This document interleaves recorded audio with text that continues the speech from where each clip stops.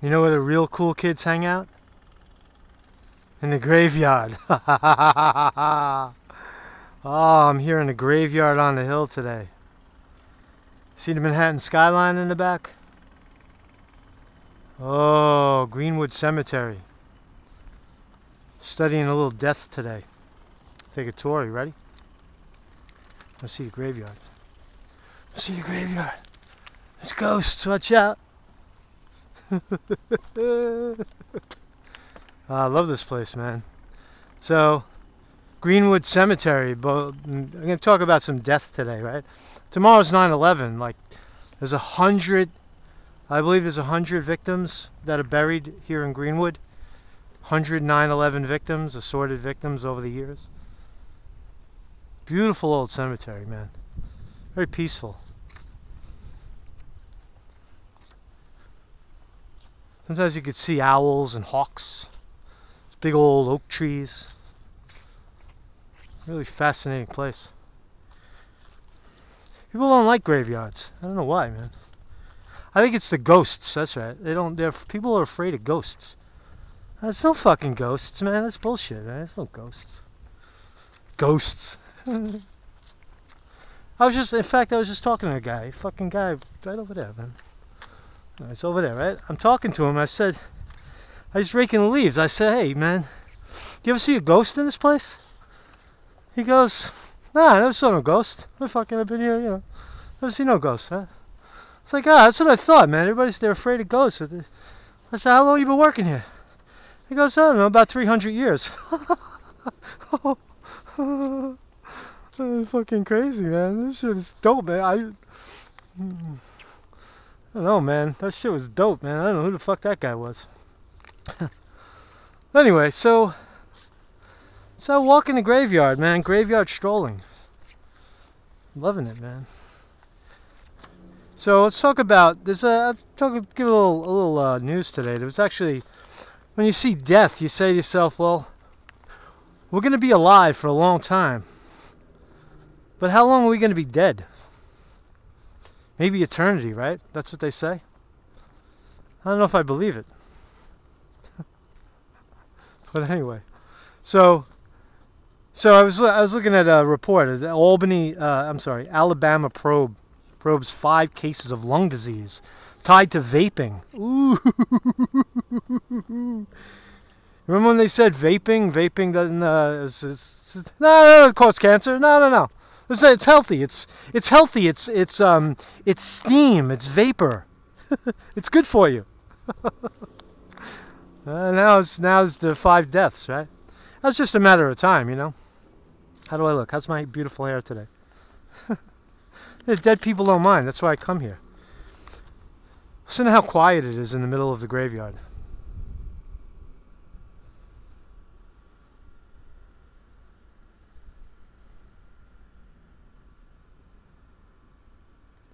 You wouldn't even think you're in the middle of Brooklyn. Busy Brooklyn. Ooh. Almost tripped. Almost killed myself in the graveyard. So according to the Alabama State Department, is requesting info from health providers on any cases of suspected respiratory illness among patients who vape. So it's an ongoing study. Severe lung disease associated with electronic cigarettes or vaping. I just think it's funny because I smoked for a very short period of time. I smoked, fields of pot, as a young person. But if in terms of cigarette, and quite a bit of crack at some point early on. But as far as cigarettes, I never really got fully addicted. I did chew for a while. I chewed tobacco for a while. And but anyway, so everybody thought that vaping was the safe way. Don't quit. You don't have to quit smoking. You could just vape your ass off, right? Fucking, it's legal, and it's not really smoking, right? You're beating the, you're beating the buck there, right? So, here's the statistics, right? Most cases are among young adults and adolescents. Symptoms include chest pains and vomiting. Do you vape? We got a, you know, they should give when they give out when you buy vaping, right? You should get a certificate for a coffin and a plot. That'd be cool, right? You get like a package deal. I think they should do that with motorcycles too. You know, when you buy a motorcycle, you should get a grave, a plot, right? Because that's where you're going. Eventually, you're going to end up. The bike is going to put you in the grave. So, according to the Center for Disease Control and Prevention, 450 possible cases of lung illness associated with the use of vaping across 33 states. 5 deaths have been confirmed in California, Illinois, Indiana, Minnesota, and Oregon. That's a lot of death. It's really not, I mean, it's a fractional amount. 5 people. How many people die of cigarettes? Let's take a look. Cigarette smoking. 480,000 deaths per year. 41,000 from secondhand smoke. So you got to be one of those people when you walk by the smoke. That's me. I walk by like this. Come on. You're fucking killing me over here, right? You're killing me. Even like now in New York, you smell pot everywhere. Secondhand smoke. It's a killer. To the tune of 41,000 lives a year. On average, smokers die 10 years earlier than non-smokers. It's a great place to talk about death, right? There's a sadness in this place. You feel like it's hard to explain. It's like you feel although that death is part of life, it's really death is the celebration of the death.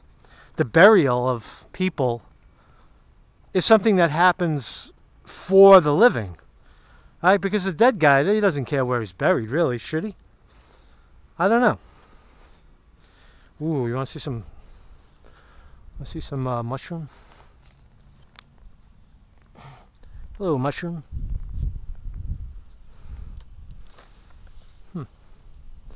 Joystick doesn't like down. Anyway, some mushroom over there. Orange guys. Pretty cool. But the cemetery is for the living. It's for the families. It's for the people who still have to go on another day without the loved one. Isn't it? I think it is. Right? So tomorrow is 9/11. 2,977 people died in that tragedy. Almost 3,000 people died. About 100 of them are buried here at Greenwood Cemetery in Brooklyn. That's a lot of people. 3,000 people in one day. More here than in all of, what is that? What's the statistic? D-Day. Or, no, I'm sorry, the one in Pearl Harbor. More people died on 9/11 than in Pearl Harbor. And today I'm not going to talk about the conspiracy theories. I know it's a conspiracy theory. It didn't really happen, or it didn't happen the way they said it happened, or there was no planes, or it's a hologram, or there was a controlled demolition. I've heard every story, right? Does it really matter? The point is, people are dead. Right? In the final analysis, people died. This is pretty cool. So is these guys. I think these people may have been 9/11 people. Looks like a fresh grave. 2012. No. Well, maybe they died afterwards. There's people here too. I've seen tombs, graves of people who died after the fact. Lung disease, right? So we could choose our life, right? Because you choose to smoke and die. But you don't choose to go down in a building because a bunch of kooks decide to knock it down. Or your own government, through controlled demolition, takes it down. Whatever the case is. Because none of that really matters when you're dead. Who did it? Right? You're dead. Right? Ultimately, you're dead. You're one dead mother effer. Excuse me, I didn't mean to curse. You guys ever seen any ghosts? I'm the funniest guy in the cemetery, man. It's fucking all those people dead. It's fucking dead humor around here. This is how you live a long time, man. You laugh at death, man. Can't hurt you. Fuck you, death. Fuck you, death.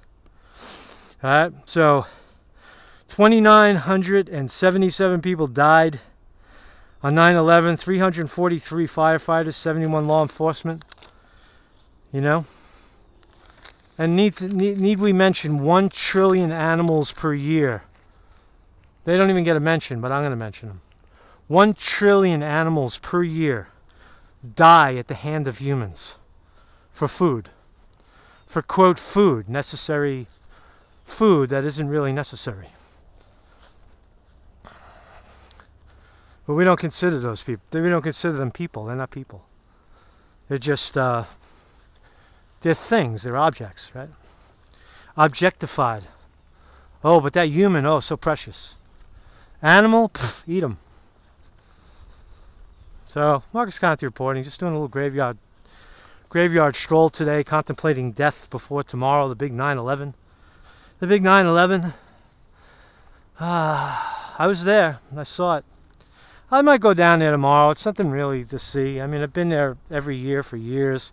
You go and you see the families and you see the weeping people. You might see, like, you know, it's all carded off. You can't get in there unless you are somebody. Unless you're, you know, an important politician. You remember when Hillary Clinton collapsed? Remember that shit? She came out of 9/11, she collapsed. Fucking bad health. You feel alive in here. But there's that sadness. I can't describe it to you. I guess it's because of the monuments and the imagery is very sad. Because people, when they're burying people, rather than being happy, they're sad. And I guess that sadness is in the imagery. But I think you could see the Freedom Tower from here. See it? That's the Freedom Tower right there. So that is the scene of the crime. So this is the graveyard on the hill in Brooklyn. Built in 1838. Wow, 1800s. I wonder if it'll be here in another 100 years. Will they just level it and build condos? Because once all the dead families are dead, right? The dead families are dead. They don't. There's a lot of the new graves. You see like flowers and there's presents and people, you know, popping up here and there. But you look at some of the really old graves. There's nobody. Nobody's been here for 100 years. You know, some of these. Some of the plots are in the ground since the 1850s, 1840s, 1830s. It's a long time, man. So what's the moral of the story? Live it up. Be nice to one another. Be nice while we're alive. I don't know. I guess I've grown more and more suspicious of people. If you haven't figured that out yet. More skeptical of their motives. It's pretty cool over here. Just step between two graves. Ooh, I fit. It's a really weird stones over here. What's up, fellas? That's a mom and pop. What's up, mom and pop? It's not disrespectful to have fun in a cemetery. People should celebrate it, right? They should be happy people are here visiting. If not me, who? Oh, I got a spider web. Just walked through a spider web. See a spider? Get off me, spider. Get off me, spider. Wow, what a spider web. What a web that guy weaved. I walked right through his web. See the web? Oh, sorry, guy. Sorry, mate. I'm sorry. I'm going to pick you off and put you away. I don't want to hurt you. I don't want to hurt you, but get off me. Get off me, bird.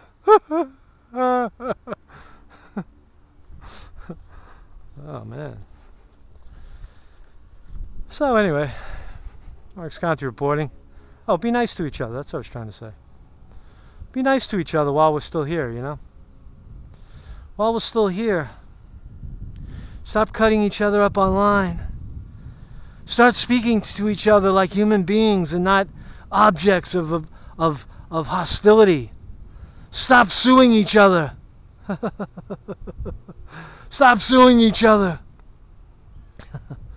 Stop attacking each other. Make hearts and loving blow kisses at each other. Say I love you. I love you. That's what we should be talking about, man. Not like the 50s hippy dippy shit. Like, oh, everybody should love each other. That's not what I'm talking about. I'm talking more about tolerating each other, right? That's what I'm talking about, right? Work for an economy that works for all people, right? All this crazy income and wealth inequality in our country, right? 99% of the people controlled by 1%. That ain't right. Healthcare, make it a right, not a privilege. Yeah. Break up the banks. Banks have all the money. The rich cocksuckers take all the money for themselves, put it in their pockets. We're not living right. That's what I'm trying to say, right? And then we go online and we're all fighting amongst each other when we're being ripped off, you know, on a grand scale. Because we're going to be dead soon, right? We're not going to make it. We're not going to make it. Right? Look at Epstein. He thought he was going to make it. He thought he was going to make it. With teenage girls and all.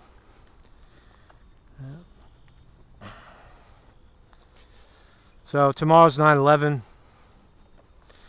We mourn the deaths of 3,000 people that lost their lives. Not through smoking vapor. Well, not through smoking cigarettes, but getting smoked by someone else's agenda. Yeah. We may never know exactly what happened. Does it really matter? I don't know. I don't think so. But it is close to home in New York, man. This shit is no joke. That shit is no joke. Marcus Conte reporting.